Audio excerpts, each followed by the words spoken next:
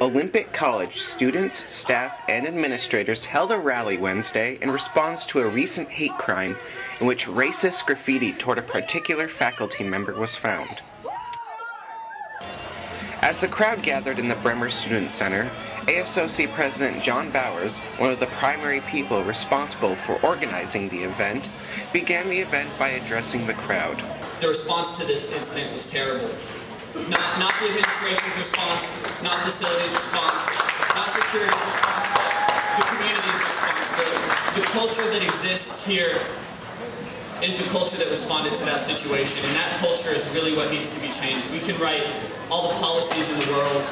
We can make all the paperwork changes, but we can hire different people. We can jump through whatever hoops we want, but until we start to change the culture, we start to recognize and appreciate what's going on around us and work as a community to change that, we're not going to get anywhere. We're going to be running into these problems with bad responses again and again and again.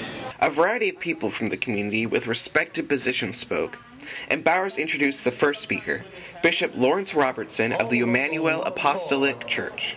In this county, in Kitsap County, every time that I call it the ugly demon would show his ugly head, all of us on one accord are saying that we're not going to, every time he shows his head, we're not going to tolerate, we're not going to put up with it, we're not just going to be silent.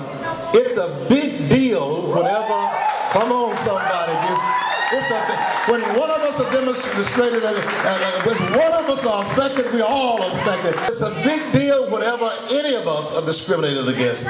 And that's why I applaud the students of Olympic College and all of the communities that is here today. I am so thankful to be standing here in solidarity with you today. I'm so glad that we got a community that said we're not going to go to sleep on the switch. We're not going to allow these influences to come in. We're not going to allow this ugly monster to take over our community. Slap somebody a high five. Turn around, give somebody a high five and say, we're not going to take it. I stand with you. I'm so glad for the neighbors. I'm so glad for the friends. I'm glad for all of you being here, standing together. Well, my name's Jonathan, and I'd like to think that I am OC. You are.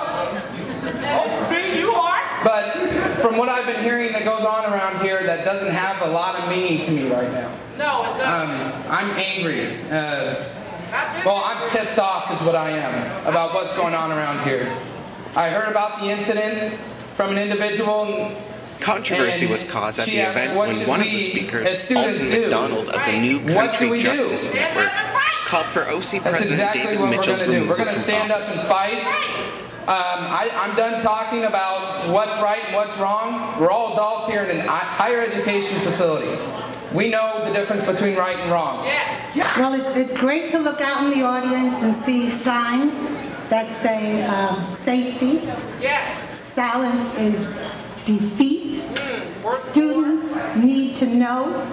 Everybody needs to know what happened here. Your college admitted that they believed they did the wrong thing, that they did not follow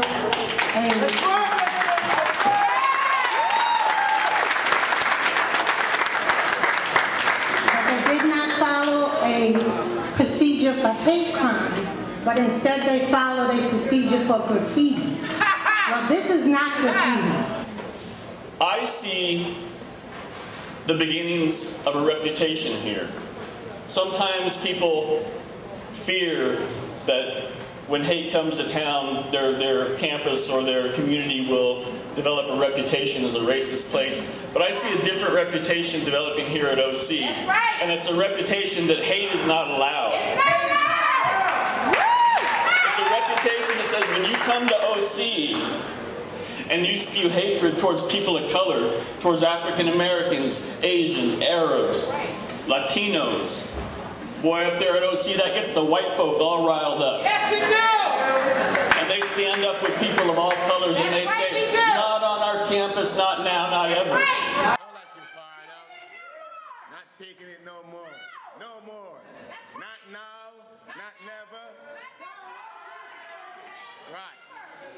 Is Dr. Mitchell in the audience? The president of the college, is he in the audience? Dr. Mitchell,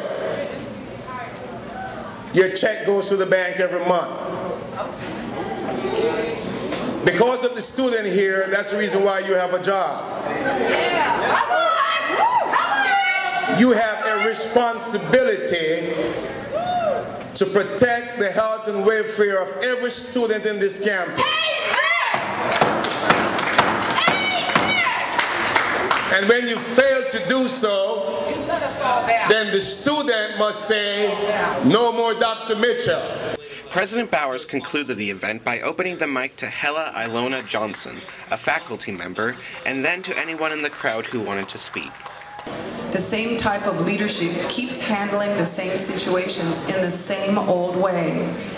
People who do not have an understanding of discrimination and hate cannot truly understand it and fail to see the need in addressing it. The salaries of administrators run into the hundreds of thousands of dollars. New buildings are being built all over campus. How much would it cost for loudspeakers? How much would it cost for security cameras? How much is ignorance and silence worth?